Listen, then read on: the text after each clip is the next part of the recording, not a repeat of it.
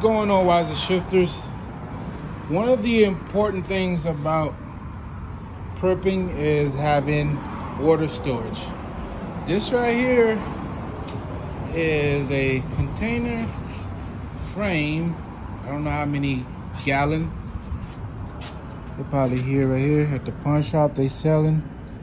And this is 300 gallon container. So would you buy it? And it's going for $140.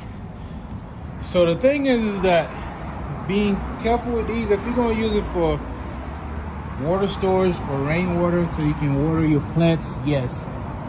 Now for drinking, I wouldn't consider buying stuff like this because look, perfect example.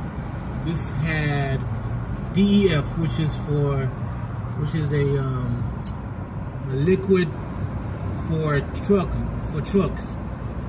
It mixed with the diesel for emission.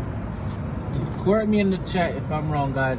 But these are the things that you have to be careful for, and it has a nice port to use to get the liquid out. Now stuff like this, you have to be careful because sometimes you don't know the history, what was in the container. People will make mistake and buy things that didn't have. Make sure that it's food grade.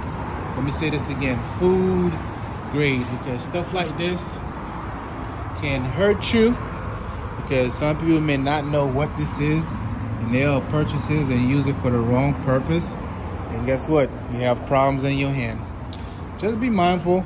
If you come across containers like this, they are a great way to start to collect rainwater for water storage, but be careful because you don't want to use it for the wrong purpose.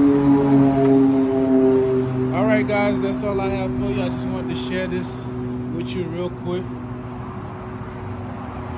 You can find great things at the pawn shop because sometimes we can save money by buying secondhand without buying new.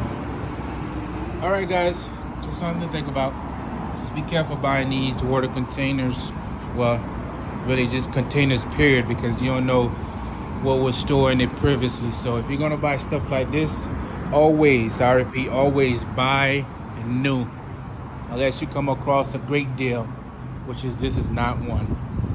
Thank you guys for watching.